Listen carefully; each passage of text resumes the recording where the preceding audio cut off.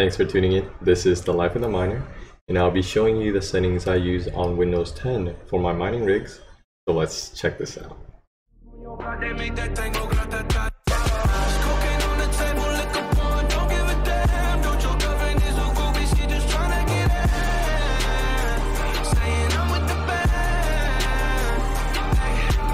Okay, now I do want to mention that I'm not only doing this for you, the viewers, but for helping myself as well.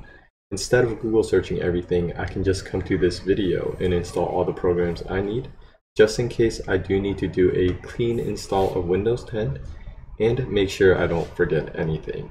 So for example, if something happens to your mining rig, like lose hash rates, won't recognize any GPUs, etc., you can't figure out for any reason, it may be easier just to do a clean install of Windows 10 and start fresh. Okay, so the first thing you want to do is update your BIOS on your motherboard if needed. Now, you do want to update it to the most recent BIOS or a mining BIOS. For example, the Gigabyte motherboards have mining BIOSes, which are better to use.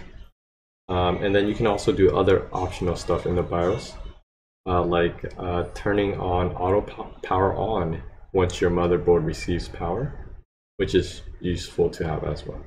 Now, of course, you do want to get Windows 10 on a USB and install it on either your SSD or hard drive.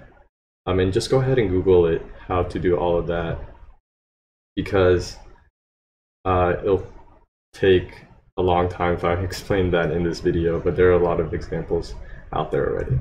Now, I do want to mention you don't have to have an activated version of Windows 10. You can use an unactivated version of Windows 10 for your mining rig. Okay, so once you install Windows 10, you're pretty much going to have a blank screen like this. What you first want to do is install your drivers. So if you use Nvidia, go to their website. And like I mentioned, I have all the links below. Or of course, if you use AMD, you can go to their website. Or now some people get better results using the blockchain drivers, so it's up to you. That being said, now for your overclock softwares. Now a lot of people use MSI Afterburner, which is a great tool. It's very easy to use. But now I personally use either Nvidia Inspector and Nvidia Profile Inspector for my Nvidia cards, or OvedriveNTool for my AMD cards. And of course, if you do use AMD and if you do biomod your cards, you do need to get the pixel patcher, so the BIOS will work. And you can download it right here. And then of course you can uninstall any other useless programs if you like. And the easiest way is just search uninstall, and then it will be right here, add or remove programs. And then you can uninstall useless programs if you like. Okay, so once you install the necessary programs and drivers, what you want to do is now adjust your Windows 10 settings. So first you want to adjust the power and sleep settings. So the easiest way is go ahead and just go search it in Cortana. So power and sleep settings right here. Go ahead and change both of these to never, the screen and the sleep to never, never. Exit out here. And then what you want to do is go ahead and go to your advanced system settings. So let's go ahead and search it one more time. Advanced system settings. You want to then click on advanced performance and then settings right here.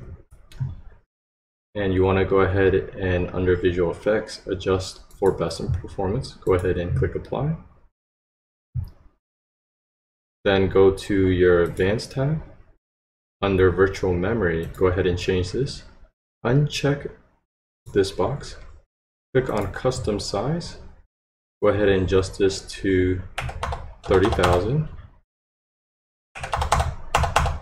Now, recommend is at least 20,000, but depending on how big your hard drive is or your SSD, you can of course put more. You want to go ahead and set it, and then hit OK.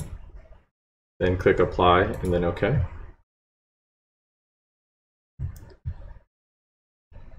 Now what you want to do is now stop your Windows 10 update. Now the best way to do that, first what you want to do is go ahead and search services. This will pop up. You want to scroll all the way down to Windows Update. You'll see right here, right click it, hit Properties. Now if it's already running, go ahead and stop it.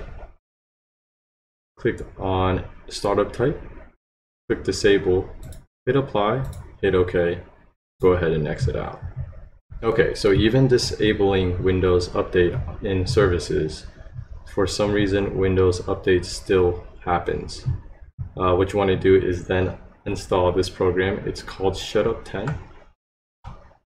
Now, if I clicked on this link, it will take me to this page. Now, this is the tool I use to stop my Windows 10 update, and so far it has been working pretty good. But of course, last but not least, now this is optional, but you can download remote desktop softwares. Now, the two popular ones are Chrome Remote Desktop or TeamViewer. And I do have the link right here for TeamViewer, so you can of course install this here.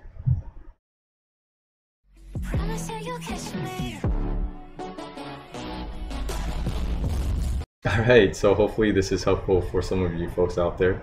Now, like I mentioned before, I will have this guide in all the links below, so definitely check that out. And of course, thanks for watching, and always happy mining.